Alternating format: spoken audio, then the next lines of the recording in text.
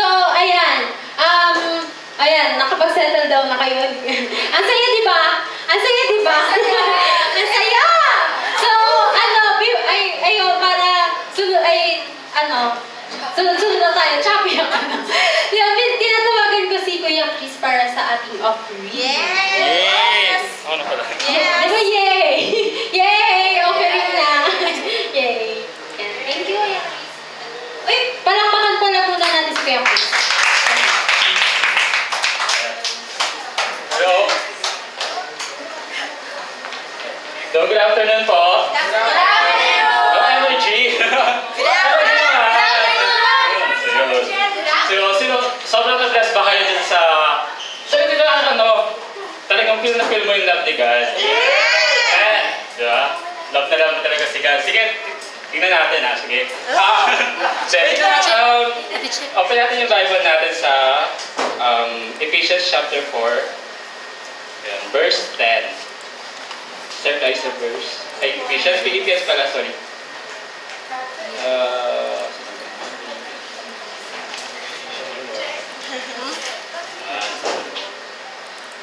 Ephesians chapter 4 verse 10. So, andyan na ba tayo lahat? Ayun. Andyan naman na. So, ayan natin. I rejoice greatly in the Lord that at last you renewed your concern for me. Indeed, you were concerned, but you had an opportunity to show it. So, I am not saying this because I am in need, for I have learned to be content whatever the circumstances. I know that it is need. I know what it is need, what it is to be in need, and I know what it is to have plenty. I have learned the secret of being content in any and every situation, whether well-fed or hungry, whether living in plenty or in want. I can do all things. I can do all this through Him who gives me strength. Maybe that's version So yes, it was good of you to share in my troubles. Moreover, as you Philippians know in the early days of your acquaintance with the gospel, when I set out from Macedonia, not one church shared with me in the matter of giving and receiving except you only. Verse 16. Lapit na. For even when I was in Thessalonica, you sent me aid more than once when I was in need. Not I desire your gifts, but I desire that more be credited to your account. So, I have received full payment and have more than enough. I am amply supplied now that I have received from Epaphroditus the gifts you sent. They are a fragrant offering, an acceptable pleasing, as an acceptable sacrifice pleasing to God. And my God will meet all your needs according to the riches of His glory in Christ Jesus. To our God and Father be glory forever and amen. So, sabi nila, di ba, nabasa niyo yung mga familiar verse dyan. So, I can do all things through Him who gives me strength. Saka yung, and my God will meet all your needs according to His glorious riches. So, actually, that time, sabi dito kasi, si Paul kasi, yung mga taga-Philippians, napaka-generous niya. Napaka-generous nila. Nakangit mula na sa kahit wala sa Philippi, si Paul, nagpapadala pa rin sila ng tulong para kay Paul. Kahit hindi naman sinasabi ni Paul na kailangan ko ng food, kailangan ko ng money, kailangan ko ng pambayad ng rent para sa apartment, or kailangan ko ng pambili ng pagkain, o kailangan ko lang ng pambili ng bagong damit or pambili ng bagong tsinelas kasi luma na siya, punit-punit na, naputput yung sapatos ko, yung tsinelas ko. But dito, sabi nga ni Apostle Paul dyan, I can do all things through Christ. Kahit wala kayong ibigay, si God naman na magbibigay sa akin. So, kakayanin ko to kasi kaya ko kasama ko si Christ. Si Christ naman magbibigay. But in the kindness, in the napaka-generous nga ng mga taga-Pilipos, at Tagalog na kahit wala, binibigyan nila. Kahit, diba, this time na talagang sinabihan na sila ng Paul, sige, maraming salamat sa tulong na binigay niyo. And sinabi nga dyan, in-encourage sila ni Paul. And actually, that's a prophetic word for them. And my God will meet all your needs according to His glorious riches in Christ Jesus. Yeah. So, ganun din. In the present times, actually medyo emotional ako ngayon kasi nung sinabi sa akin to, medyo nagdelibattle kasi ako. Hindi ako but medyo nasa hurting stage kasi ako. Yes, kasi may nabasa kasi ako tungkol sa isang bagay na it's about kasi money matters. So, sabi nga, when money talks, the church divide.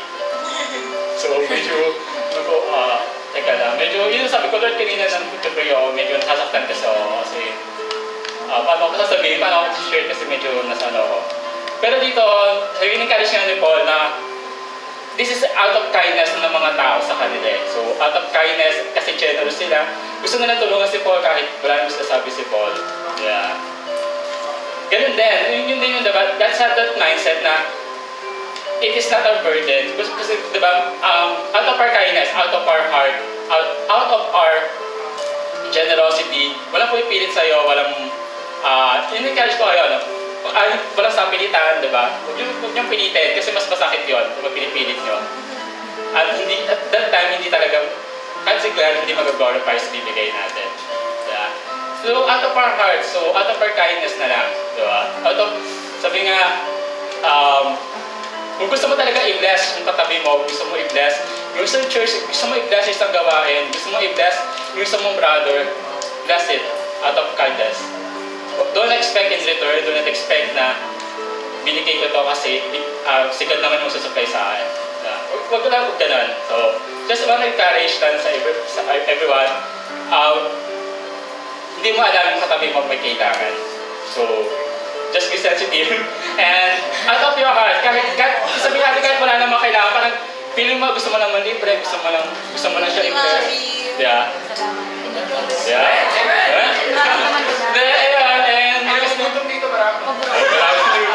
So yun, so that's it. Sabi nga, prophetic word na sinabi ni Paul para sa mga taga-Philippians.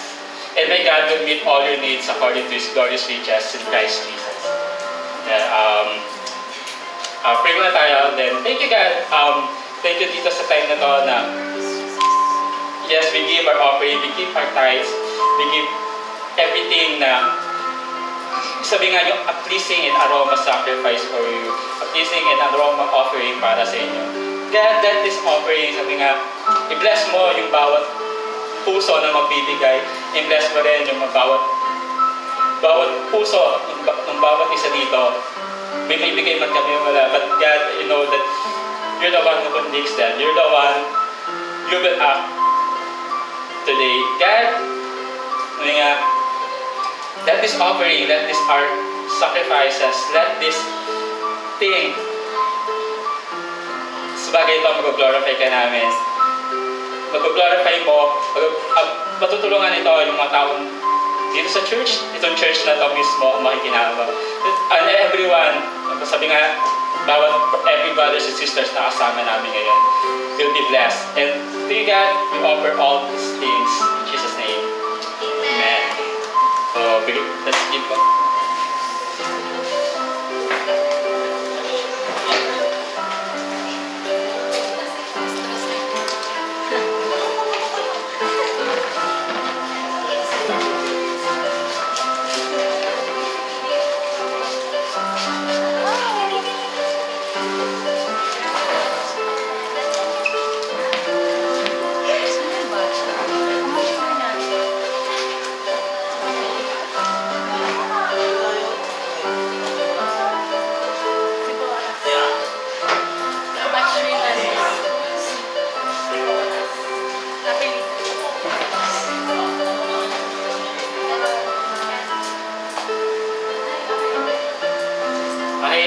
Let's stretch our hand para din sa offering natin.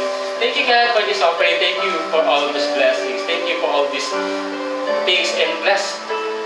Sabi nga, use this offering, let this for the advancement of your kingdom. Use this for everyone, Lord, to reach more souls, to reach more unlost people. Thank you God and bless everyone and bless this church. Thank you Father. Amen.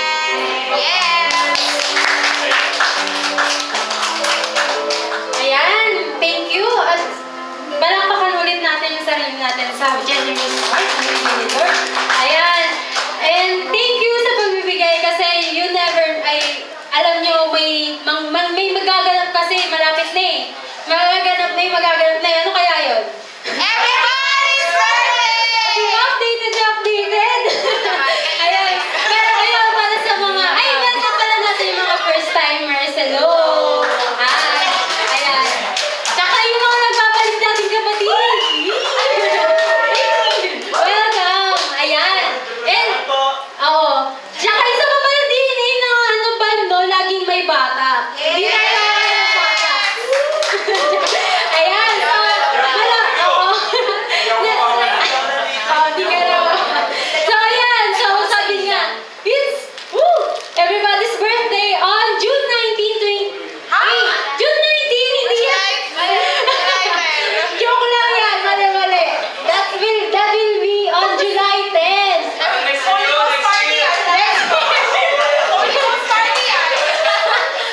July 10, 2016. So, ano, dito pa rin yun sa Navigators Building, pero hopefully, and we prayerfully, mapupuno natin tong conference room A and B.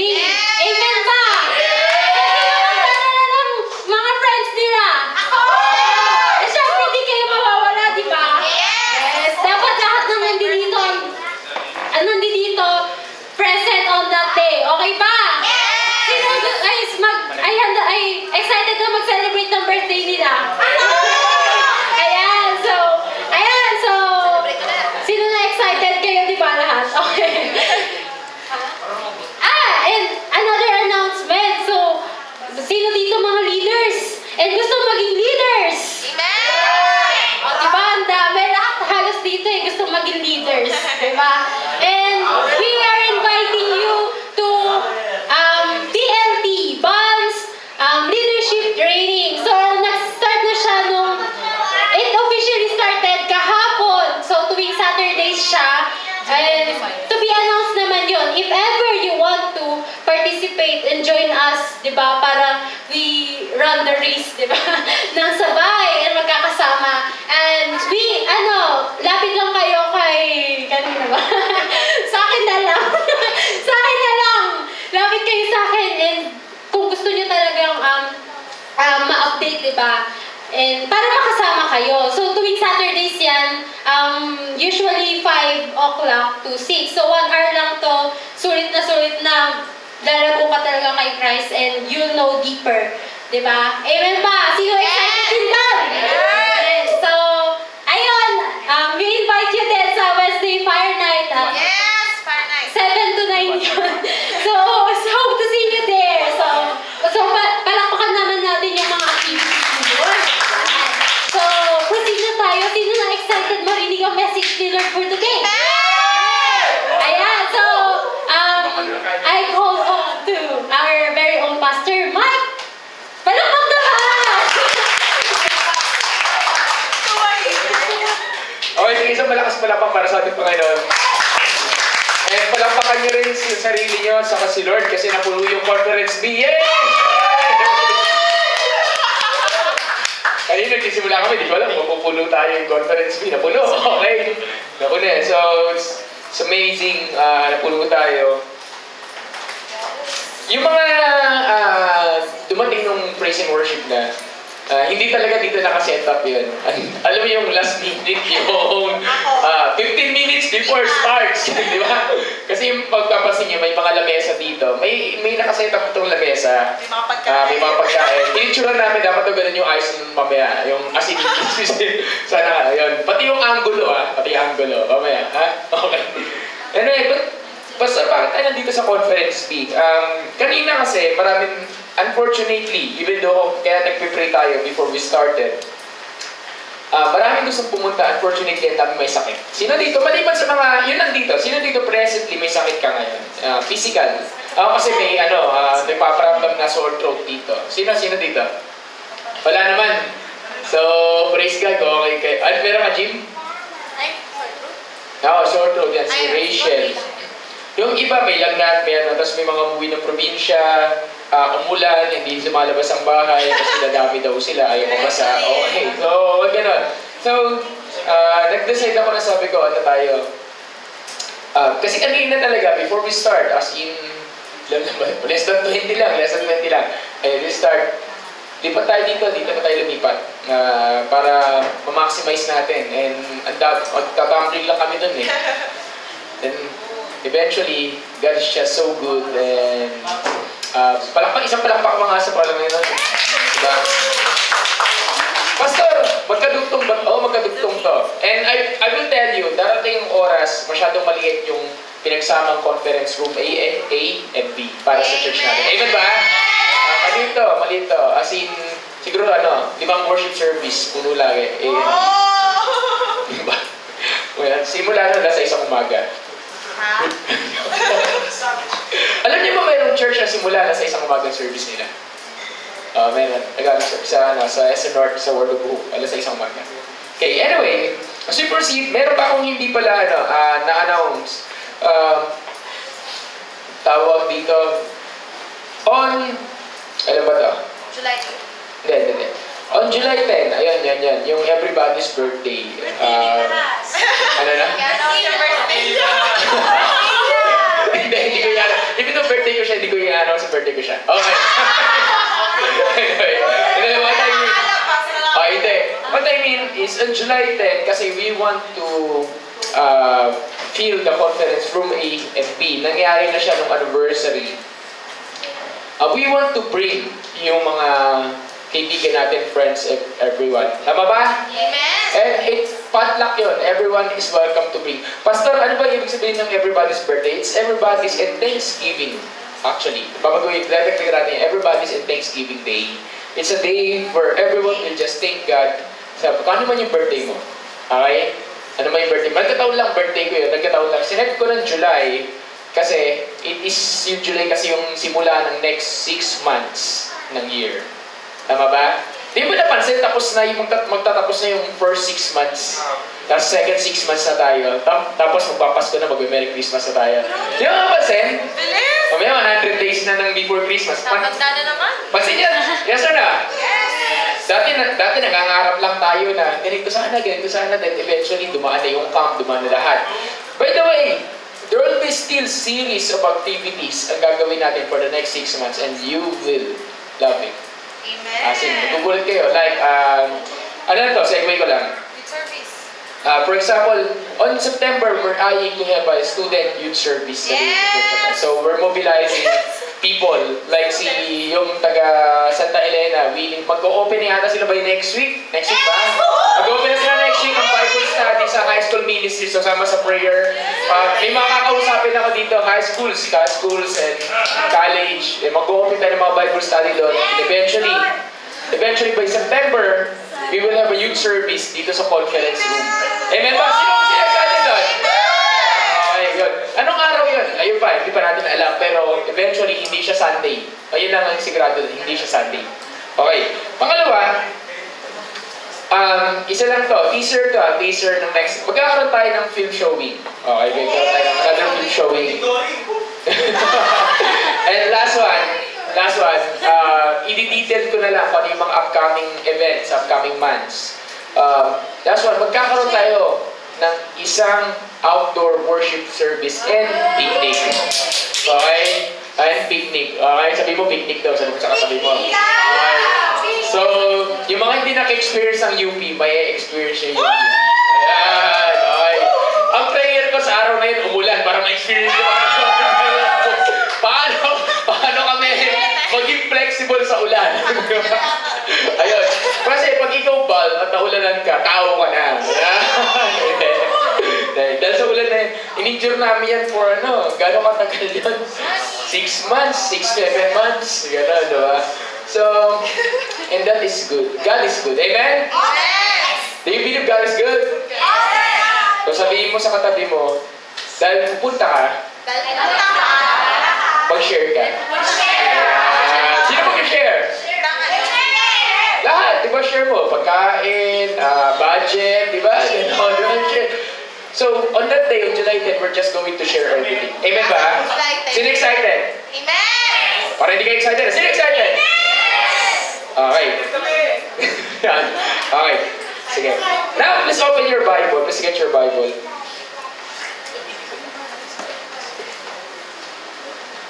To be honest, I'm having a rebuttal kung tatapusin ko ba ito ngayon. Pero sige, tapusin natin. Okay, last week, sa mga nandito, sino nandito last week? Can I see the hands sa mga tao nandito last week? Last week, nag-talk ako, yung last week nangyari dito, Holy Ghost party, ganito, ganyan. Okay. Last week, nag-talk ako about Daddy's favorite place. Ibig sabihin, kung si God may bahay at meron siyang favorite place doon bilang tatay mo, ano yung mga lugar ngayon? Isang lugar lang yung natakil mo last week at yung tinatawag na fireplace. Ano yung fireplace sa Tagalog? May nakadiscover na? Chimenea daw eh. Tinatanong ko last week. Ano ang Tagalog? May nakakalaman dito ng Tagalog ng fireplace?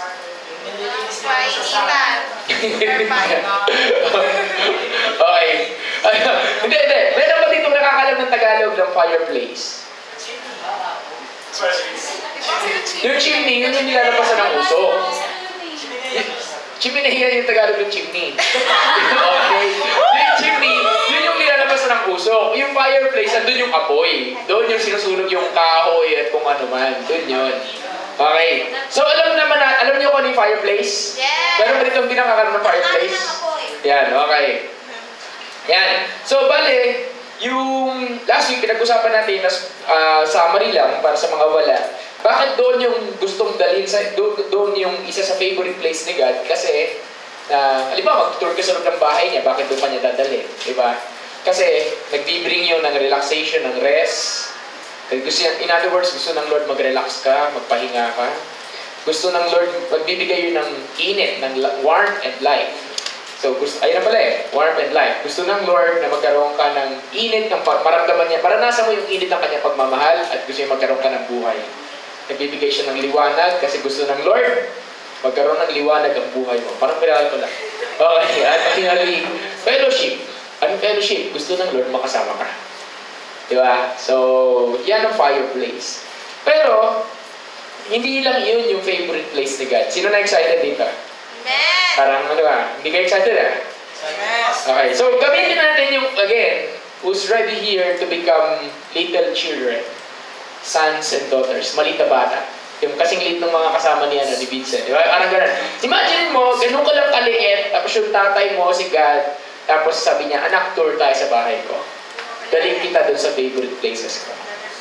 So, saan yun? So, again, let's open our Bible again sa John chapter 14 verse 2 and let's stand. And we're just going to read again yung pinaka-key verse natin.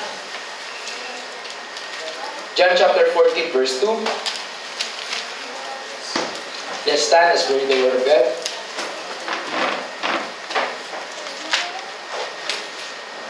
Okay, sabi dito,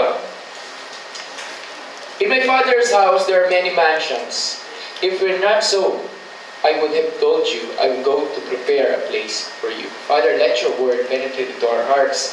And God, show us ano yung significance ng mga favorite places po ninyo doon sa mansion niyo, doon sa bahay po ninyo, sa buhay po namin, bilang anak po ninyo at bilang mga mananampalataya. Maraming salamat po. And this we declare that through the name of your Son, Jesus. Amen. Pwede ba palapakan natin ating Panginoon?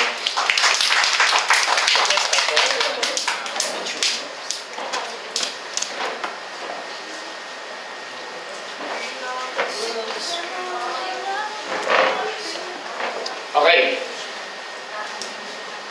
Dali lang.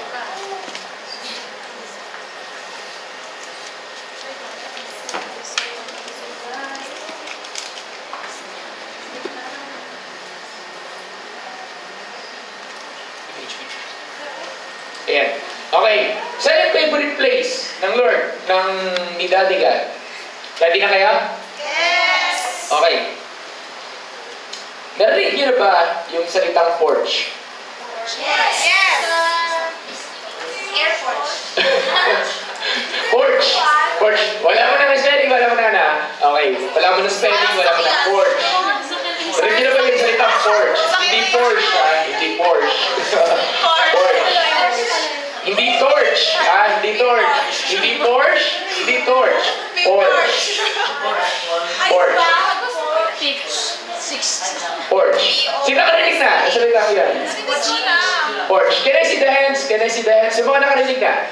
1, 2, 3, 4, 5. Sino alam yun? Taas ang kamay. Sinong alam yun? Yung alam, alam mo yung porch? Okay, mamaya na. Alam mo yung porch, ganun ka? Alam mo yung porch? Sino ba nakakalaman ng porch? Porch, spelling P-O-R-C-H. Okay, sabi ko, may spelling eh. Okay. Okay. Sinong first time at hindi mo alam yung salitang yan at first time mo lang na-encounter yan, di ba? Okay, wait. Sino yung alam yung salitang veranda? Sino alam yung salitang veranda? Veranda. Alam niyo? So, pag sinabi kong veranda, alam niyo ibig sabihin? Ano yung veranda?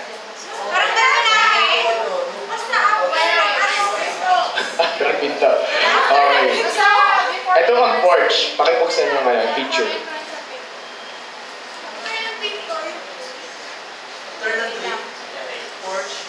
Yung beauty, maganda. Yan ang porch. Okay. Pakilagay. Yan. Meron pang iba dyan. Apat dyan eh. Ayan. Okay. Apat dyan. Sige lang. Yan. Okay. Isa pa. Yan.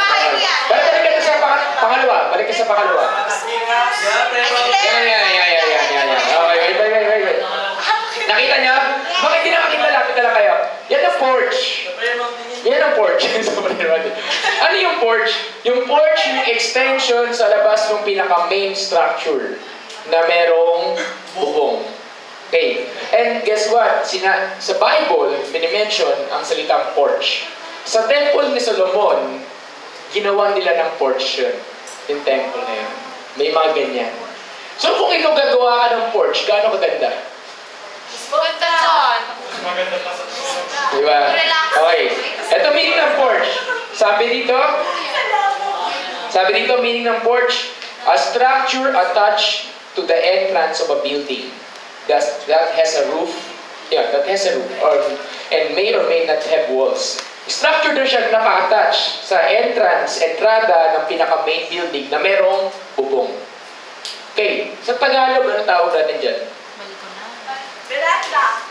Tagalog. Sa Tagalog.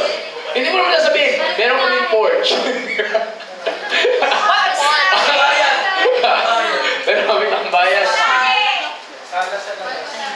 Sa labas. Okay. Pastor, ibig sabihin kung si Lord may bahay at tatay ko siya, favorite place niya yan, how come? Yun yung purpose natin. Yun yung malalaman natin. Okay. Pero pag alam niyo rin yung Tagalog ng fireplace, please hanapin yung assignment. Hanapin natin yung Tagalog ng fireplace. Hanapin natin yung Tagalog ng porch. Okay. Sabi dito, yung looks ng porch, pwede itong magbigay ng either welcoming atmosphere sa mga pupunta ng bahay o kaya ng, anong tawag doon, yung atmosphere na nakakatakot, na ayaw mo tumuloy. Sino dito, isang araw pumunta ka sa isang bahay tapos ayaw mo tumuloy kasi labas mo lang ng bahay, ayaw mo na? Yung itsura na labas sa bahay. Meron ba kayo experience na gano'n? Di ba? Sino dito, yung tipong nakita mo lang yung labas ng bahay, gustong-gusto mo na puntahan ka agad. Kasi ang ganda. Sino na-experience na gano'n? Diba? Gano'n. So yung porch, nagkakaroon siya ng atmosphere na anong meron dun sa bahay na yun. Nagkakaroon siya ng parang, ano tawag doon? Impression. First impression. Then pangalawa, yung porch is a place kung saan yung isang tao pwede magstay. Tapos magpahangin, magkape. Kita niya may silya doon. Doon kasi may silya ate. Wait. Okay.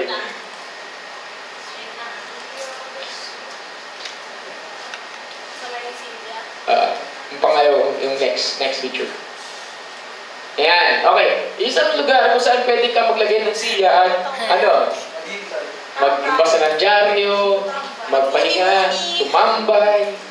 Tama mali? Yes! Diba? Pag tatay, diba, mahilig yung uupo sa labas, may kape, may dyaryo. Ayun. Mahilig yun, ganun tatay. So, bakit nauupo? Kasi ito yung lugar, ito yung bahagi ng bahay kung saan nakikita mo yung surrounding mo na walang harang na pader.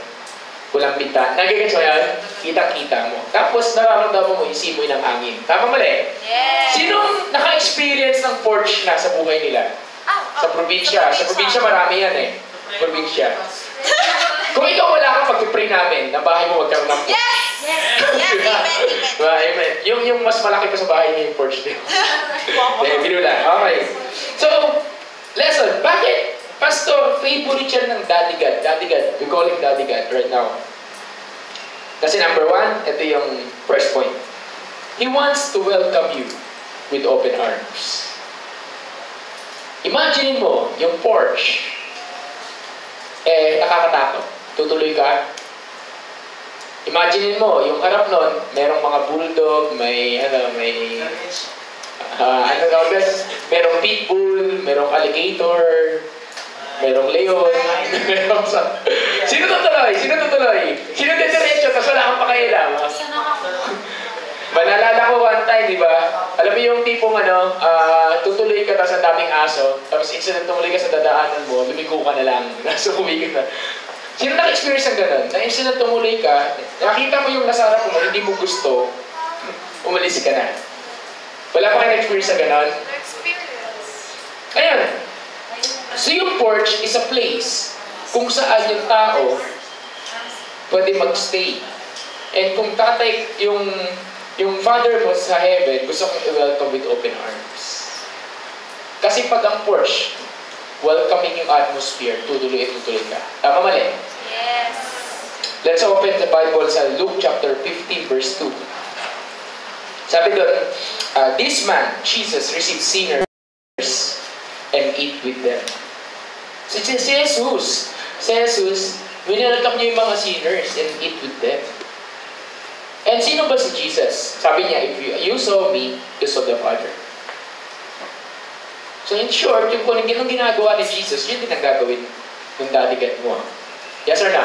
Yes. So, sino dito masaya na i-welcome ka ni God? Hindi yung tipong pagpunta mo, hindi, sino ka? Wala akong pakialam sa'yo, umalis ka dito, ganyan-ganyan.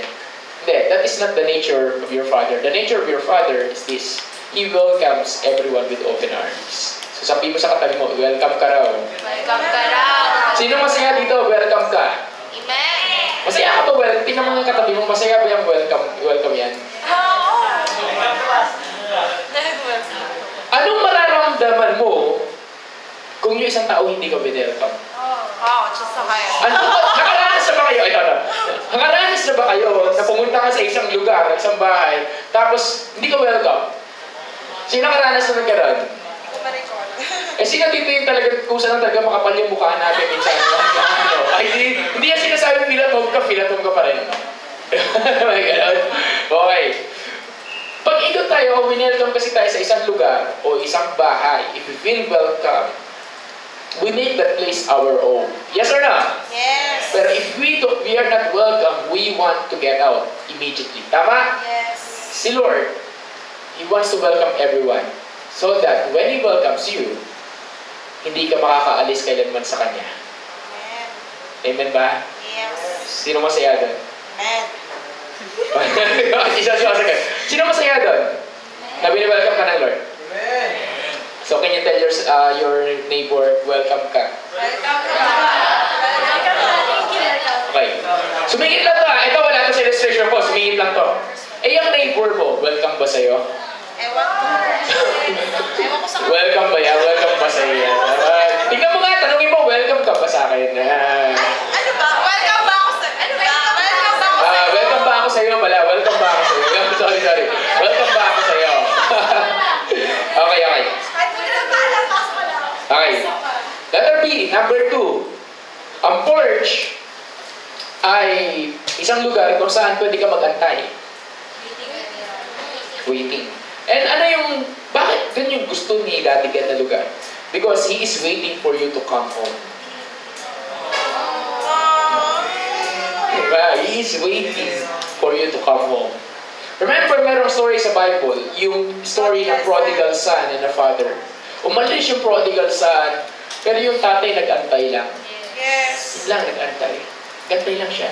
He's waiting for his son to come home.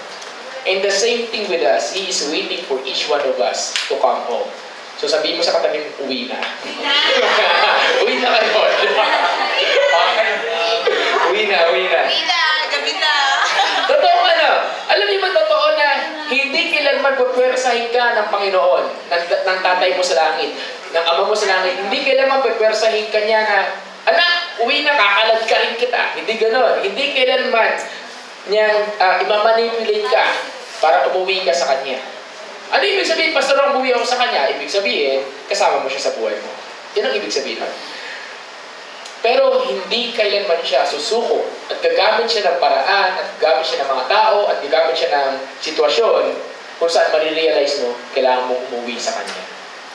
Amen ba? Yes! Kasi kung umuwi ka man sa bahay niyo, tapos wala siya doon, wala yung pinakamahalagang tao sa'yo, wala yun. Ordinaryong bahay lang yun. Tama mali? Yes. Pero kahit gaano pa kasimple yung bahay, nandun yung mga taong mahal mo sa buhay, pag umuwi ka doon, yung bahay nagiging special. Yes or no? Yes! What more pa kaya kung si Daddy God nag-aantay sa'yo sa pag-uwi mo? Just imagine. Imagine niyo. Tagal mo na wala, uwi ka. Tapos andun lang siya sa porch, nakaupo doon, at nag-aantay sa'yo. Magaling ka ba? Ba't ngayon ka na mo eh? Hindi. Andun siya. Tapos malayo pa lang, nakita mo, giningitian ka niya. Sino ba yung ganun magulang? Naantay, anak niya. Sino ba yan? Sino ba naman pala? May gumagawa nun. Yung tipong mag-aantay ito dito. May kilala mo, may mga narinig ako ganung storya na mag-aantay siya, yung lola niya o sino man, dito sa taong ito, sa kanyang apo o anak, at hindi siya aalis doon hanggang di mo uwi yung anak. Diba? May ganun ba? Diba? Yun. The same thing with God. So, sino dito ikaw one day, pagka nagkaanak, diba? Dahil na nagkaroon ka na ng pamilya, aantayin mo yung anak mo sa pag-uwi. May tiwala naman ako. Okay. Number 3. Bibilisan pala ng konti kasi meron pa akong second na lugar. Okay, number 3. He wants to receive you himself. Yung porch ay hindi lang lugar ng pag-welcome, hindi lang siya lugar ng waiting, kundi isa rin siyang lugar ng pag-receive ng bisita. Bago pa man din makapasok sa bahay mo yung bisita mo, ang una niya matatapakan, yung porch. So doon mararamdaman pa lang ng bisita mo o yung guest mo kung siya i-welcome sa bahay niyo o hindi. Okay? Ano ibig sabihin nun? Pag ang isang tao nandun sa porch at may hinihintay at gusto niya, ako mismo sasalubong sa'yo, ano ibig sabihin nun? Pag isang tao gusto kong salubungin, ano ibig sabihin nun? Special ka. Special ka? Ano ba? Kailangan. May kailangan. May isang tao kailangan. Gusto kong salubungin, ano ibig sabihin nun? Excited. Bihira yung gusto kong kasalubungin at excited, maningil ang utang. Oy, utang mo! Diba, ganon. So, pakibuksan sa John chapter 14 verse 3. Ayun yung binasa natin kanina. Sabi doon, basahin ko lang, if I go and prepare a place for you, I will come again and receive you to myself, that where I am, there you may be also. He wants to receive you himself. Gusto na idadigan na siya mismo yung susundo, siya mismo yung sasalubong sa'yo. That is the nature of God. Imagine this. What if hindi dumating yung araw na hindi mo nakilala si Lord? At wala kang relationship kay God. Ano yung katabi mo? Kamusta ka? Kamusta ka? Diba? Siguro si Ate Mau, nasa, diba? Ano yan? Payatot siguro. Ano yan? Diba? Hindi kasi nabibless. Diba? Okay. So, anong point nun? Ang Lord, gagawa ng paraan. At ang sweet kay God, sasalubungin ka niya. Amen? Yes. Pwede bang palakpakan natin ang Lord natin ngayon? Okay. Then, number 4, letter D. Yung porch, isang lugar kung saan pwede kang makita mo yung lahat. Tama? So imagine may tatay mo tatambay doon at titingnan lang yung paligid. Eh nagkataon na doon ka sa labas, naglalaro. Nagkataon na doon yung anak niya, naglalaro. So imagine mo bata ka, nagdoon ka sa labas, naglalaro, at nandun siya, nakaupo lang doon sa porch at pinapanood mo. At ready to respond, kung nadapa ka, ano gagawin niya? Tatakbo sa'yo. Tatakbo sa'yo. Hindi. Kaya mo yan. Sige. Hindi ganon. Hindi ganon, di ba? Pagka mayroon kang, tawag dito, pag may nang-away sa'yo, anong gagawin ng tatay mo? Pag may nang-away sa'yo, hindi, away mo rin. Di ba? Hindi. Ano ibig sabihin nun? Letter D is watching over you. Psalm 121 verse 5. The Lord watches over you. Imagine this.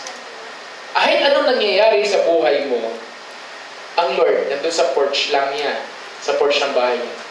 Alam niya lahat ng ginagawa mo kasi pinapanood ka niya 24/7. Amen ba? So, Pastor maniwala ako. Alam niya, kahit anong pinagdadaanan mo, alam niya. And He's ready to respond anytime that you need His help. Minsan lang, akala mo hindi siya nagre-respond, pero actually nagre-respond siya. Parang kanina nga, pinanood ko yung Courageous KT. Sino ka doon? Sa MMK. Yan. So, pinanood ko yung replay nun kanina sa online. Kung hindi nyo kilala si Courageous KT, siya yung bata na namatay sa sakit na rare leukemia. Pero, nag-viral yung mga pictures niya, nag-viral yung pinopost ng magulang niya at naging inspiration siya sa ibang tao. Sa maraming tao actually, Pilipino, saka Singaporean, sa ibang bansa. Ano ko rin, nabutan ko rin yun sa social media, sa FB, pero ano na yun, siguro ilang araw na lang, tapos namatay na siya. So, sabi ko kanina pinost ko na kaya, holding back my tears. So, yun, talaga iiyak at iiyak pa. Ano siya, iba-iba yung way. And pinakita doon ng bata, hindi ko alam kung ilang taon na siya. Pinakita niya doon yung tapang niya. Kasi maya hindi kasi alam ko kung anong sakit niya. Alit na bata, tinetest kung anong test na yung sa kanya. Kasi hindi ma-diagnose ko na talaga yung sakit niya. As in, lahat na. Iba't ibang test na lahat. And in short, sarado na yung pero hindi siya nagtatapang. Then, dumating yung time, and they're Christian family meron silang I love you too, I love you more, as I love you most, but Jesus loved me most. Yan, yun yung nila, salita nila, ng tawagan nila. Then, dumating yung time, yung parents niya, yung mother niya, nag-start parang ma-shake yung faith. At sinabi doon na, hindi ko isusuko yung anak ko kahit sa Diyos. Pero yun yung parang nandun na yun, then divided sila magkasawa. Pero in the end of the story, in the end of the story, then nag-let go din. Nag-let go din yung nanay. And eventually, nakita ng nanay yung purpose. Kasi sabi ng nanay, kina-question niya ng mother, bakit gano'n? Naglilingkod naman ako, nagdadasal naman ako, pero bakit hinayaan niya gano'n? Siguro pinaparusahan ako ng prayer. And nakita ko doon na sometimes, akala natin God doesn't hear us. Yes or no? Yes. Pero honestly, He is teaching you something. When those moments that it seems He's not hearing you, actually God is trying to teach you something. Nang sinasabi niya, anak, makinig ka, may tinuturo ako sa iyo. At mas importante ito. Sabi mo sa katabi mo, may tinuturo ako, Panginoon. Tinuturo ang Panginoon. Ito si Lord. Diba? Pag alam niyang mapapahamak ka sa isang bagay na gagawin mo, pipigilan ka niya. Gagamit siya na makukulit na leaders, gagamit siya na makukulit na kapatid mo yung katabi mo para pagsabihan ka. Alam mo yan? Pero, pag alam niyang matututo ka sa gagawin mo, minsan hayaan ka lang niya. Ganon ka-sweet ang tatay natin sa langit. Amen? Amen. So, sabihin mo, pinapanood ka ni Lord. Pinapanood ka ni Lord. Ganun yung katabi, sabihin mo sa katabi mo, pinapanood ka ng Lord. Pinapanood ka kayo ni Lord. Naniniwala ko ba pinapanood yan ng God? Live stream tayo, live stream. Okay. Then doon ako papasok sa last point ko, sa porch. Yung porch ay nagsisilbing shelter and refuge. Bakit? Pag mainit, punta ka doon. Pag biglang umulan, punta ka doon. And ganun din si God. Si God, ang ating refuge, saka shelter. Yes. Ano ibig sabihin nun? Kung meron kang kailangan mo ng proteksyon, kailangan mo siya, andyan lang siya at poprotektahan ka niya all the time. Amen ba? Amen. Psalm chapter 46 verse 1 to 3, Isaiah 25:4, and Psalm 82. Yun yung mga verses doon. I'll end with this yung porch. Yung He is watching over you and He's a shelter and refuge. Dumating yung time that I asked yung isang disciple ko before sa Dulos, ang pangalan niya Rani. Tapos sinabi ko sa kanya, bakit hinahayaan ng Lord? Kasi those times are my lows of the lows sa buhay ko. Yun yung pinakamababa na period ng life ko. Then I'm asking God, I'm asking Him, He is my disciple, but I'm asking Him. I'm asking Him, bakit hinahayaan ng Lord mangyari ganito, mangyari ganyan? Bakit hindi na lang niya, parang ang point nun, bakit hindi na lang niya idiretso ako sa promised land? Ba't hindi na lang niya hayaan na parang mangyari, mga dapat mangyari? Ba't kailangan ko pagdaanan yung mga dapat pagdaanan? Ito yung sagot niya. Ang sagot niya sa akin, si Lord kasi nakikita ka. Nakikita niya yung nasaan ka ngayon at nakikita ng Diyos kung saan ka pupunta. Do you believe that? Yes. Nakikita niya yung ending. Yung tayo kasi, nakikita natin yung ngayon at yung susunod. Hindi natin nakikita yung ending. Tama mali? Yes. Si Lord nakatingin sa taas, pababa. So nakikita niya, mula dito, papunta doon. Ikaw nakikita mo dito lang.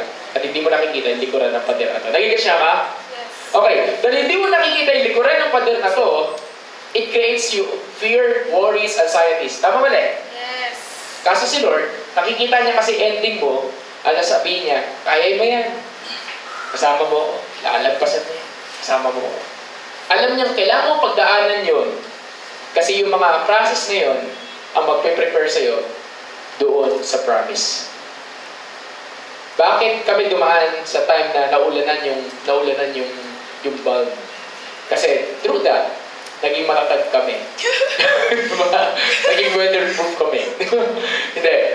Ngayon, pwede namin sabihin sa inyo, pwede ko ipagmalaki sa inyo na sana kaya pa rin nilang pangatawanan yung mga pioneers. Hindi maaarte yung mga yan. Sino na hindi maala doon?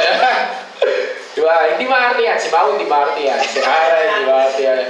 Hindi totoo. Tingnan nyo, pag naulanan yan, okay lang. Bakit? Pastor, 2 years na ako sa aircon. Ay, papalik ka daw ni Lord sa ulan. Ikaw lang. Okay. Ano point ng sinasabi ko? God is watching over you. And God will not let you pass through something na alam niya hindi mo kayang lagpasan. Amen ba? Amen. So sabi mo sa katabi mo, tiwala lang. Tiwala lang. Nanunood ang Diyos. Okay? So pwede ba palakpakan natin si Lord? Okay. So, I'll focus on this. Last point. Last part ng how. So pagkatapos sa porch, sabi niya, sige, anak, pasok tayo sa loob ng bahay. Pero hindi kita yung tour sa bahay. Punta tayo sa likod. Ano meron sa likod? Ano yung backyard? Anong Tagalog? Ito naman siguro alam niyo na to. Anong Tagalog ng backyard? Likod ng bahay.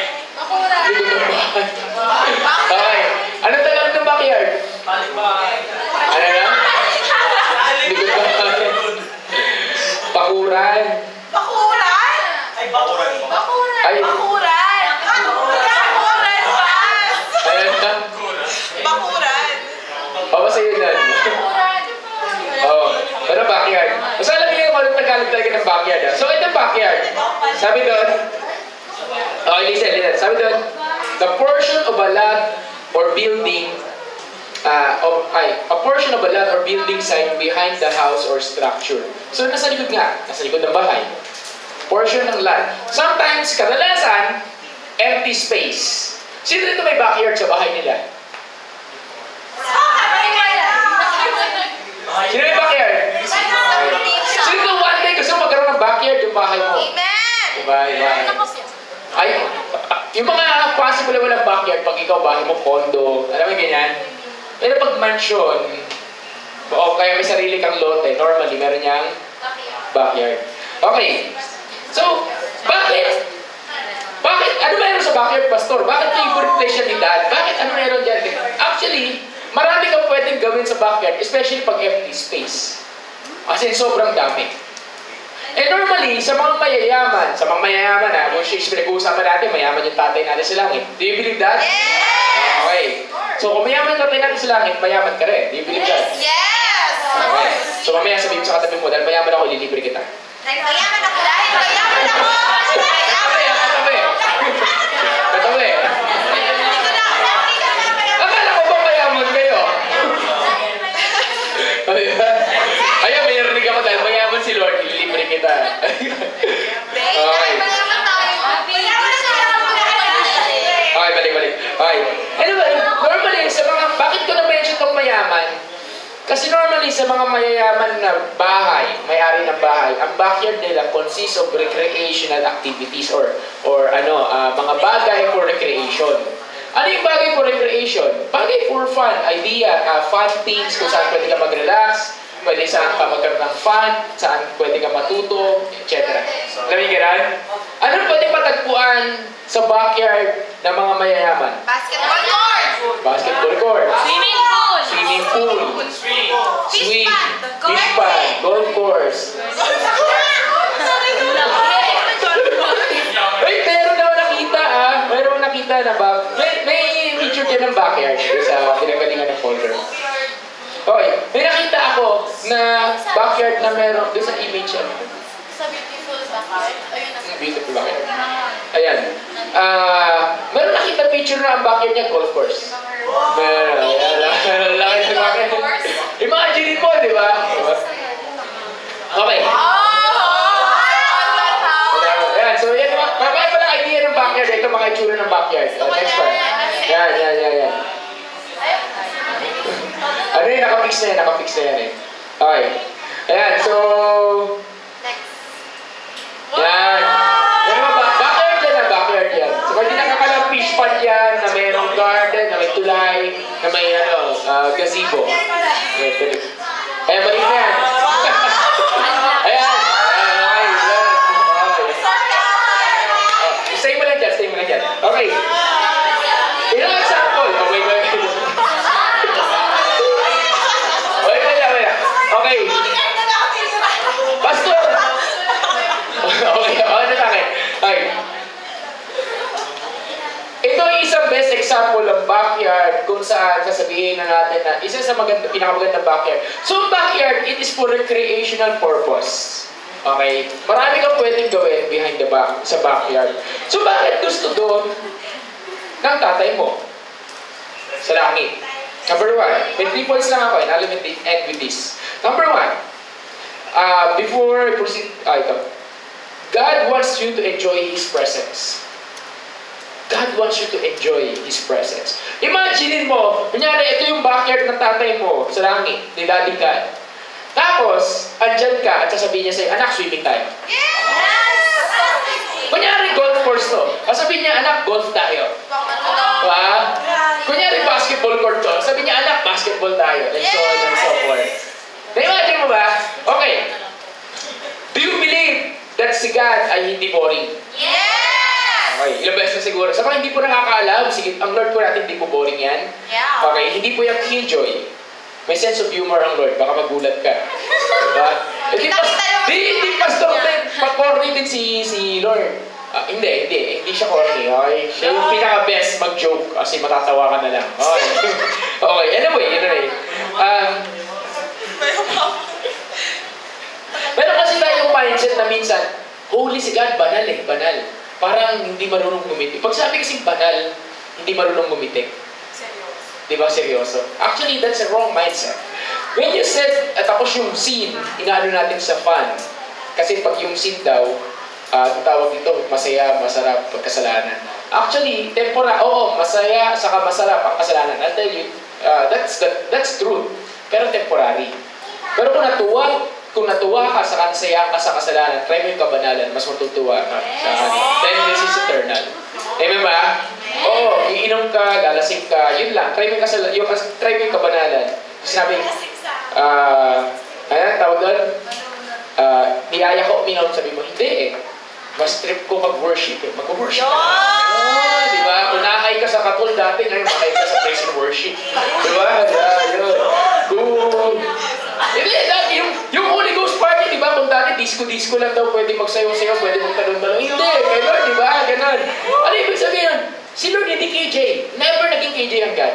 At kung masaya ka na sa nangyayari sa buhay mo, sa na-experience mo, o kasi na-experience ko lahat yung mga bagay na yun before eh. I'll tell you, when you experience God, yung joy ng Lord, grabe, wala ako sa kalingkingan.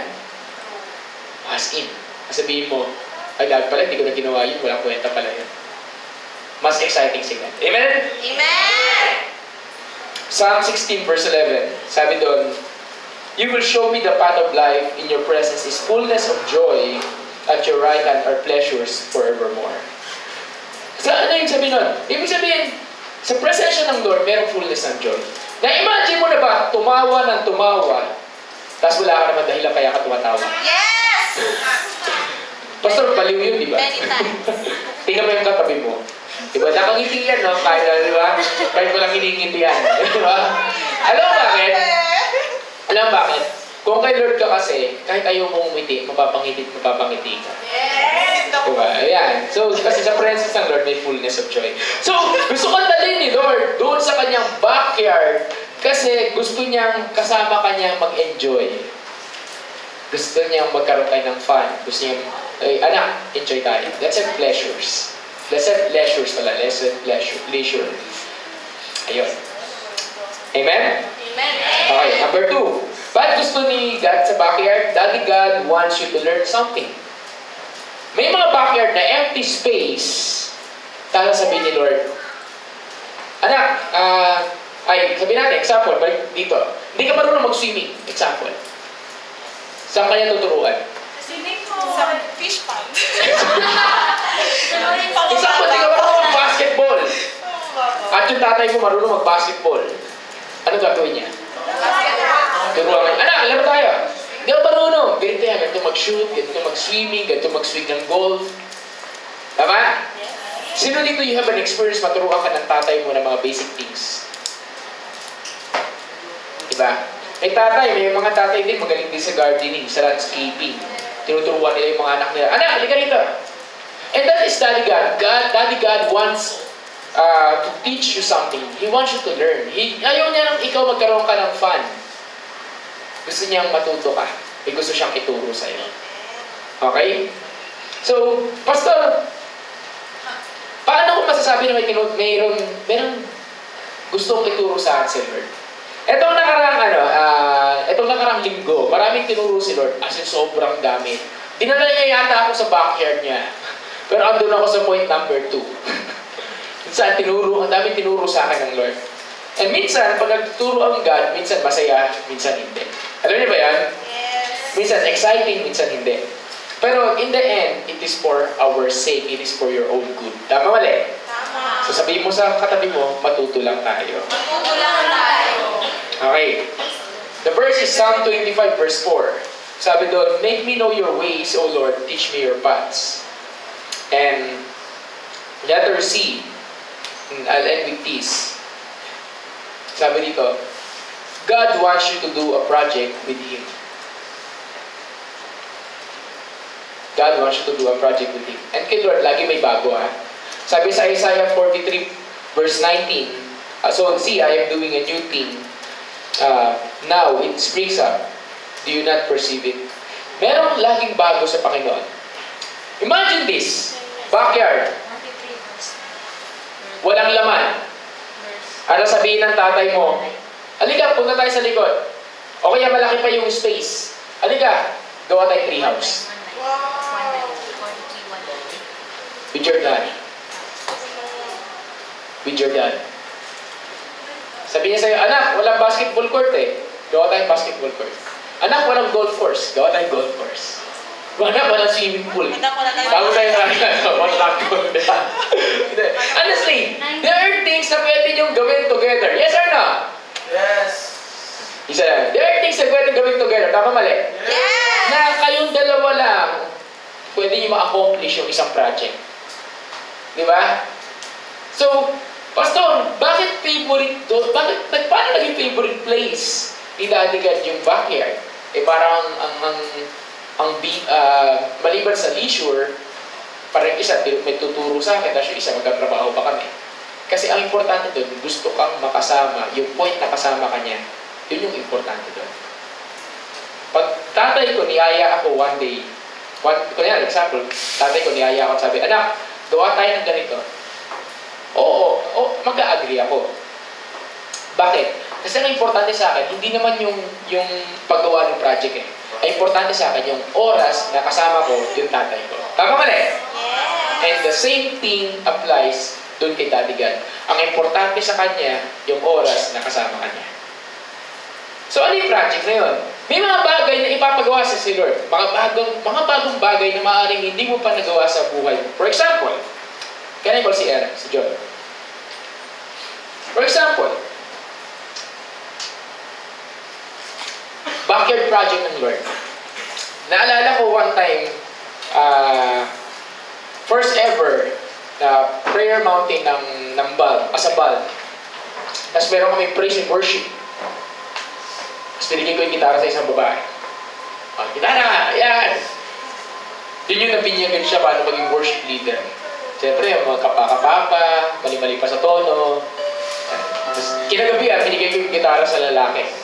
May bonnet pa noong time na yun. Hindi ko alam kung tinuturo ko sino yun, ha? Okay, yan, ganyan. Tapos kanta-kanta. Alam mo yung ganun? So yung mga time na yun, hindi nila alam na, Pastor, bakit mo kami pinibigay ng ganito? Bakit mo kami inaasin ng ganyan? Ayun pala, yung during that time, yung pala yung backyard project ni Daddy God sa kanila. Na sinasabi ng Lord, Ligaw, gawa tayong project. Ano project? Gagawin kitang worship leader. Amen! Kasi nga, Yes! then 3 years after that, magaling na ba? Yes! Magaling na ba? Anointed na ba? Yes! Pero nung simula-simula, bakit ako? Bakit ako? Sino dito magpatayuin kita dito? Rhea, mag-preach ka instantly, di ba? Okay ako, gagawin, di ba? Simplihan natin. Sa bahay dito, Bible study, at sabihin, ikaw mag-pray. Pray ka? Gawin natin si Isa. Isa, mag-open, mag-pray. Ay, si Isa, si Mona pala. Mona, mag-pray ka. Ikaw mag-gawin ng prayer, di ba? Parang gano'n. Papayag ka ba kagad? And sometimes, hindi mo alam, may mga pinapagawa sa iyo ang God kasi He wants to do it with you. He wants to accomplish something in you and with you. Diba? Kaya nga sabi, minsan, nasa iyo yung spotlight. Pag binigay sa iyo yung spotlight, kunin mo kasi may project kay ni Lord. Meron siyang papagawa sa iyo. Kaya gusto niya yung backyard, gusto niya dalhin sa backyard kasi doon niya pino-form yung pagkatao natin. Amen ba? Amen! So, I'll end with this. Isang bagay na natutunan ko for this week, which is, I believe this will be my backyard, is this. Kasi Fathers, this is part 2 ng Father's Day special. I believe this will be my backyard. And dinala ako ng Lord dun sa backyard and He showed me, eto backyard mo anak, eto yung backyard ko, at ito yung project natin. Gawin natin to together. Ano yun? Paano maging tatay? Ay, wait! Sandali, ano tatay? Ano paano maging, ayaw ko na wala pa akong anak at wala pa akong plano mag-anak. Linawin natin. Okay. Ay, napaka-asawa, anak pa agad. Okay, anyway. Anyway.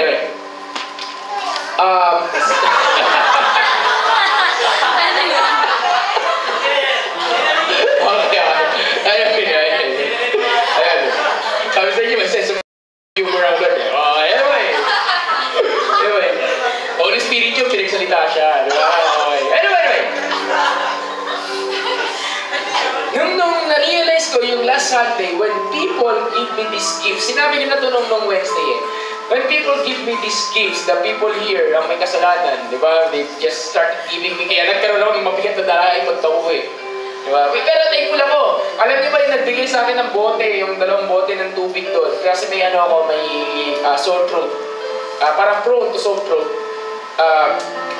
Isa sa pang-agap nun is vitamin C and water. 1.1 liter yun. 1.1 liter.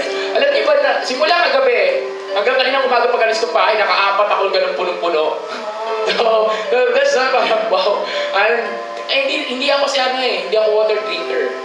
Hindi ako, unless kailangan. Hindi ako water drinker masyado. But yun, naka-4 ako sunod-sunod. Sabi ko, wow, okay to ha. Kaya may purpose. May purpose. But nung binigyan na sa akin, something was awakened inside of me. Something was, mayroon nagising. And the Lord reminded me, na sabi niya, dati, ang naratanggap mo lang, certificate galing sa mga dinidisciple mo. And dati, nung nagba-Bible study ka, ang tawag mo sa kanila, sa mga high school students, ang tawag mo sa anak. Mga high school students. Para magkaroon ng division. Kasi karamihan ng hawak kong high school students ay mga babae. Okay? 70% was girls. 30% lang yung guys doon. Karoon kami ng division. Para walang emotional attachment, whatever. And mahigpit ako, as in, parang kuya. Mas mahigpit pa nga yata sa totoong magulang nila eh. Diba? Sa magulang nila, okay lang mag-relationship sila, sa akin, hindi eh. Diba? Hindi, totoo. And they obey. So, high school students. That time, inano sa akin na yun ang naturing ko. Then eventually, years pass, nawala yung ganong concept. Nagkaroon na ako ng Bible study sa PUP, pero never kong inisip na mga anak ko to. Mga dinidisciple ko. Walang ganong konsepto. Yung during that time. Even though yes, anak ko, hindi kasi ito, high school ko ganun din yun eh. Pero yung mga college, dumating na sa buhay kung college ka, hindi ganun. Then last Sunday, habang binubuksan ko yung gift na madaling araw nga, nakwento ko na ito nung umiiyak na ako. Tumutuloy yung luha ko, nag-worship ako, Lord. Dahil nakita ko yung belt. Tuwa-tuwa ako doon, di ba? Then, what happened next? That was this. The Lord keep telling my heart, hey, you're a father. You're not called to be a pastor. You're called to father them. You are called, you're called as an apostle. And apostleship is fathering. And lalakaran ko yun. And that is my project. Kami ni Lord, project namin yun. How to become an apostle. So hindi ko alam paano siya mangyari. Pero bottom line, nagsimula na. Within this week, ito nakarang na, this week, marami nangyari, may mga behind the scene, hindi ko na ako kwento. Pero the bottom line, nagpo-post na ako sa Facebook. And sabi ko, if you're real parents, you're going to fight for your children. If you're a real child, you're going to stay. And ako, sabi ko sa niya, I will fight for you. Pero, kaya may mga pinagalitan ako behind the scene. Bakit di mo pinaglaban to? And so on and so forth. Maraming nadurog dito last week. Marami akong pinagsabihan. I'll tell it to you as a church. Kasi mahal ko kayo. Kaya kung pinagsasabihan ko kayo, hindi dahil wala akong pakailam sa inyo. Pinagsasabihan ko kayo kasi mahal ko kayo. Tama ba? Eh, kasi kung hindi ko kayo mahal, ipasok kayo, durog na ako. Oo, mahal kita, ibig sabihin mo. Pag hindi ka pa natuturo, abangan mo. Huwag naman kasi lagi, di ba? Parang once in a year. Oo nga. Sana nga eh. Okay, but the bottom line is, if I'm doing this, I'm not doing this alone. I'm doing this with other people. And I pray one day you will also do this. That you will father someone. Alam mo yan? Kasi yung tatay mo, dinala ka sa fireplace, dinala ka sa porch, at dinala ka sa backyard. Kasi gusto niya, maging tatay ka rin, maging nanay ka rin sa isang tao. At hindi mo totoo anak. Someone that will follow you, kasi gusto niyang tumino, gusto niyang umayos ang buhay niya, gusto niyang umayos, gusto niyang magkaroon ng destiny kay Lord. Sino gusto na? Diba? One day. Pero bago mangyari yun, sabi ko sa katabi mo, ikaw muna. Ikaw muna. Ikaw mo yung katabi mo, sabi mo, ikaw muna. And that is one of the commitment ng church. I'll tell it to you now. This Church of BALM, we are called to father generation. In a few months, God willing, there will be I'm a young generation in this church. And this young generation, sabihin ko sa inyo, kahit may mga tatay sila karamihan, kahit dito pa karamihan dito, hindi nararamdaman yung presence ng tatay nila.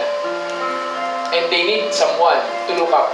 And that is God, yes. Pero next to God, sino yung tao na pwede nilang tingnan bilang tatay na gagawin sa kanila?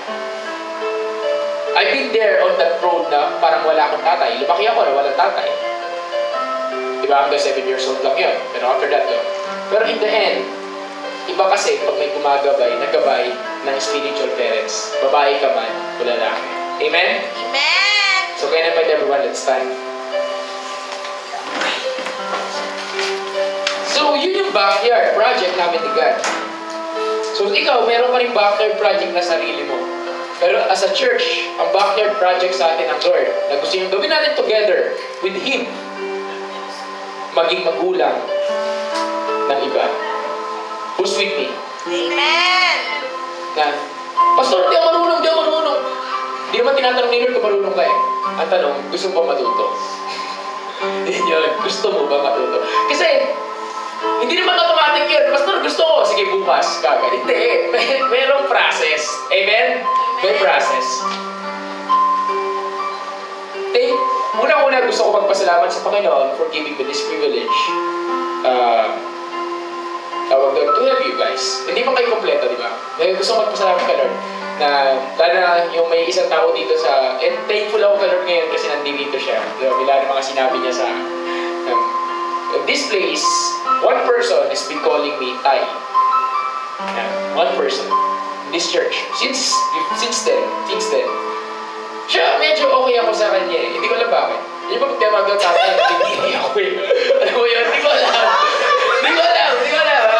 Kuya lang, Pastor, mahimik ka. Mag-aaway tayo. Okay. Tawagin mo yung katabi mo nga. Tay, Nay. Diba?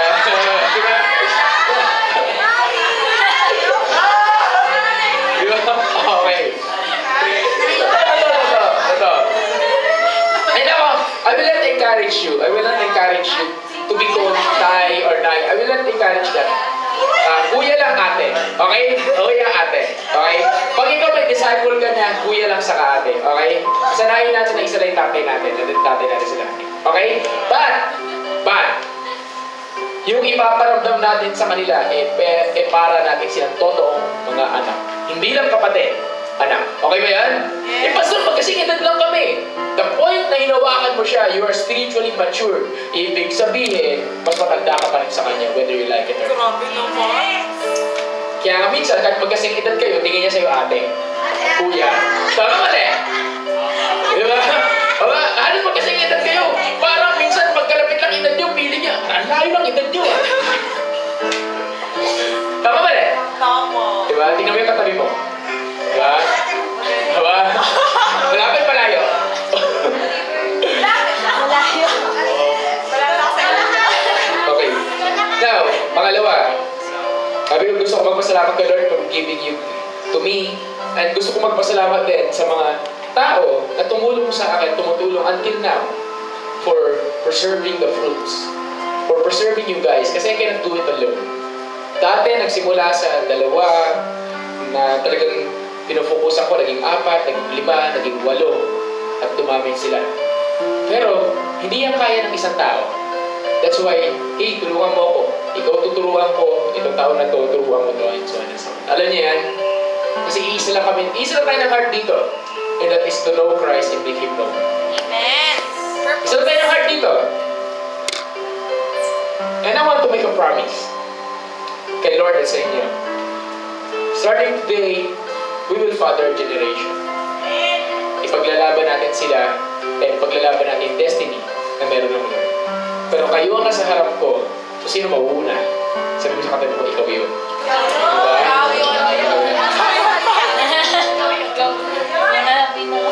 Okay? And may gusto lang sabihin din. Dapat wala pa lang sabihin to eh. But I'll tell you this, we're going to pray. Madaling umalis ng church, madaling umalis ng simbahan, may mga away dito and so on and so forth. Hindi nyo lang alam behind the scene, pero dito lumilipad na kamay nakasakay sa pader. Meron dito nagbubugbugay sa likod. Meron dito ang dami dito. At kung alam niyo lang, kung gusto niyong malaman ano yung nangyari behind the scene, ikaw kwento ko sa inyo, baka mabaliw ka. Pero I'll tell you, yung mga tao na yun, nandito. Why? Kasi, sabi nila, sabi yung tatay ko eh. Tatabi ako sa kanya. Umalis na, bumalik pa. Umalis ulit, bumalik ulit. Di ba? Bakit? Kasi kung nandun yung tatay mo, babalik at babalik ka. Sabi nga, di ba? Kahit tagal mo mang nawala, di ba? Babalik ka. Babalik ka rin. Sabi nga dun sa Finding Dory, na pinag-imante. Yan. Sabi nga Finding Dory. Sabi niya, you will always find your way home. Kasi, gumawa sila ng ano tawag din yung parang spoiler na to. Basta, datagpuan kasi may ginawa yung magulang ni Dory para makabalik siya at makita sila. Si God, gagawa yun ng paraan para makauwi ka sa Kanya. And guess what? Guess what? Hindi pa tapos. Yung mga spiritual parents nyo, they will always pray for you. Yung mga tao na sa insulin dito, they will always pray for you. Kasi that person wants you to get home. And nandun siya sa porch, nag-aantay. Na pagdating mo, anak! Actually, okay lang. So, who among you wants that? Na parang, hey, one day, ako naman gusto ko maranasan paano magkaroon ng spiritual children. Ako gusto ko maranasan paano magkaroon ng spiritual parents. Sino may gusto lang, di ba? Both sides. So, it's a privilege. It's not easy, but it's a privilege. Let's bow our heads. Lord, we come before you right now. And during this time, we want to recognize, first and foremost, I want to recognize everyone here. Hindi ko man sila makapunta sa harap that they know their names. Everyone here na tumutulong po, Lord, para mag-alaga, para mag-disciple, para mag-follow up, para mangulit. Minsan, sinisimsong na lang sa FB, hindi pinapansin sa text, hindi pinapansin personally, and everything and so on and so forth. Pero, they don't give up on people because they are fighting for them. Lord, will you show them that their effort, their works, their sacrifices is not in vain. And for everyone here, God, give them, Lord, spiritual parents na maranasan ng bawat isa paano magkaroon ng magulang. Ang magulang na yung pagmamahal galing directly sa inyo. And let them know, and let them the heart of a father that one day they will father a child. They will father a spiritual children. They will disciple people. Maraming salamat po. Salamat po sa pagmamahal. Salamat po sa pag-ibig. And today, as we end, God, sa lugar na to, we call upon you as our Father, and this church will father everyone in every generations. Look at me. Look at me. I just want to minister here. Worship leaders, I just want to minister to everyone. May tinatawag tayong orphan spirit. Ano yung orphan spirit? Orphan spirit is this. Kahit may magulang ka, feeling mo wala. Tapos orphan spirit, ito naman yung time na wala ka talaga. Wala talaga. Mag-isa ka lang. That is orphan spirit. Pag may orphan spirit ka, lagi mo mararamdaman sa sarili mo, rejected ka, hindi ka accepted. Lagi mo mararamdaman sa sarili mo na parang wala silang pakailam sa iyo, wala pakailam sa ibang tao. Lagi mo mararamdaman sa sarili mo, mag-isa ka, loner, etc. Yun, orphan spirit yun. Pag may orphan spirit ka, may offense, may bitter. Gusto mong umalis, gusto mong lumayas, ganun. That's orphan spirit. Hindi galing kay Lord yun. Hindi galing kay Lord. If you have those kind of you have those situations. I've been there. At walang ibang pwede makatanggal sa inyo dyan kundi si God. So, with everybody, close your eyes. Close your eyes. Walang titingin. And if you're saying, Pastor, I have an orphan spirit.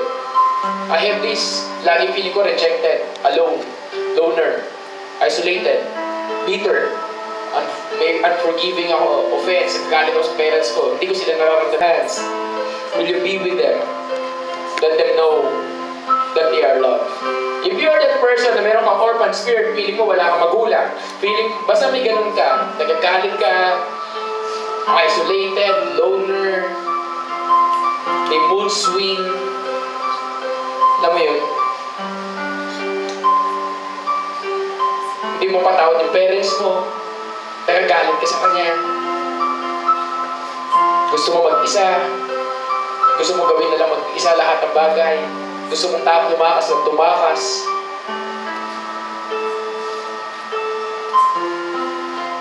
Yung feeling mo meron ka ng, just raise your hands right now.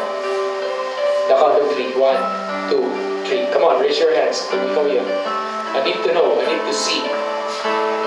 Baba niya na.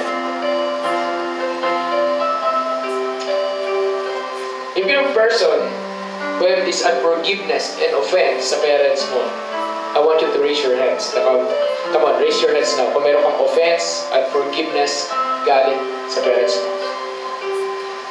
Thank you, Jesus. Thank you, Lord. Baba na.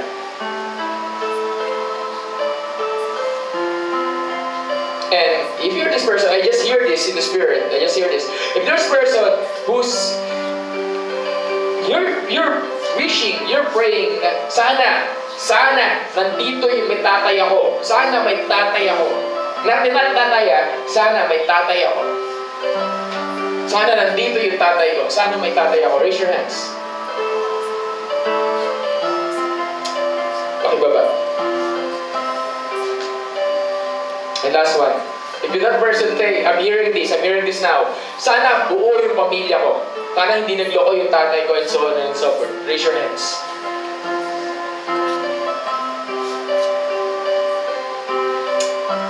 I will just be the one to minister. God, right now,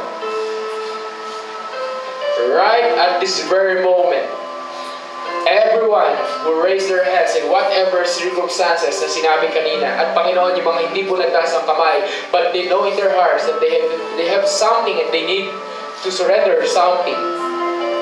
Right now, by the authority and by the anointing that was given to me by God, I am declaring upon you, you are healed in the name of Jesus. You are forgiven in the name of Jesus. You are forgiven by God. You are forgiven because He loves you.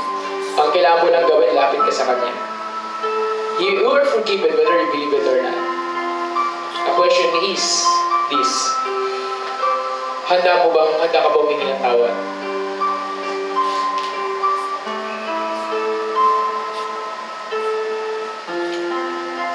If you raise your hands kanina, I want you to repeat this simple prayer. This is very simple prayer. A prayer of healing, a prayer of love from God. But lagay mo yung kamay mo sa puso mo. A sign of sincerity.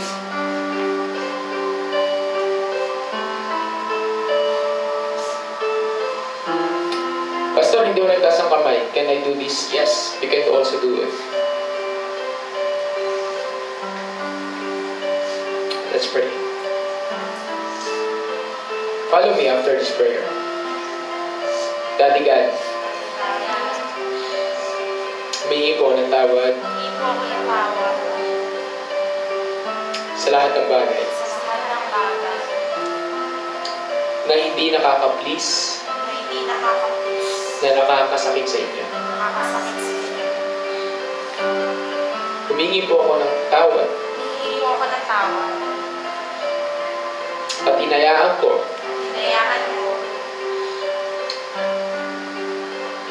yung sarili ko lumayo gumawa ng mga bagay Gumawa ng mga bagay na hindi pleasing sa inyo. na hindi pleasing sa inyo. Simula sa araw na to, Mula sa araw na ito, I'm coming home I'm coming to your presence. to your presence. Starting on this day, Lord, Starting this day, Lord, I will commit my heart I commit my heart and I forgive. and I forgive. I forgive I forgive my father I forgive my Father sa lahat ng pagkukulang niya sa akin. sa lahat ng pagkukulang sa akin. And I even forgive And I even forgive even my mother my mother sa lahat ng pagkukulang niya sa sa akin. lahat ng pagkukulang niya sa akin. I will look at you I will look at you as my father, as my Father, as my perfect father, as my perfect Father, always. always. And I will be And I will be your child your child, starting on this day. starting on this day. Thank you po. Thank you. Just let me pray for you. Lord, thank you for that simple prayer. But I pray for everyone right now that will you hold them in their hearts. Hawakan po ninyo yung puso nila. Maaaring matatapos ito, uuwi kami sa kanya-kanyang bahay. Pero maranasan nila yung pagmamahal ng isang ama na galing sa inyo. Kahit Lord, yung may mga mabubuting ama dito, let them know that you are still the greatest God of all. Yung mga, Lord, yung mga naramdaman nila sila lang, may mga orphan spirit, let them know that you are there as their Father. Salamat po. At sa bawat isa, that as we experience your love as our Father, we will be able to share it to others. We will be able to share it to others. To let others know that they are loved. That they are loved. Thank you, Jesus. Pwede bang akbayan mo yung katabi mo, sabi mo, you are loved? Pwede mo pwede ba yan? Sabi mo, you are loved. Come on, can we go around and sabi mo, you are loved? Come on, ganyan. Can we go around and just love one another? Sabi mo, if you can hug someone a very tight, come on, hug someone a very tight. John. Come on. Can you hug someone very tight and just sabi mo, you are loved? You are loved. Come on. Thank you, Jesus. Thank you, Lord. Let's just bring him